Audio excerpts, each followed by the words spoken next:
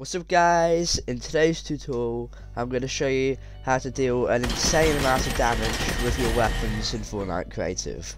On this channel I post Fortnite Creative tutorials, so make sure to like this video, and if you're new here make sure to subscribe too. But let's get into the video.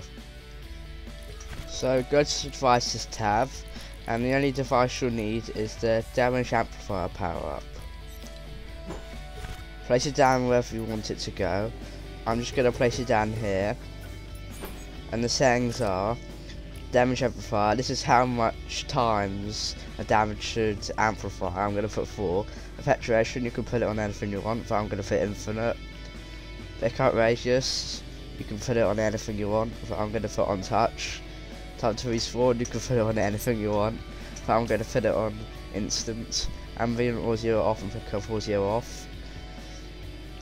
Apply to, you can put players team, players class, or same class in players team, but all players. So I'm just going to put player. And who can see this power up? You can put all, none, or only players that can pick up the power up. But I'm going to put all, and you can also pick up the power up from the channel.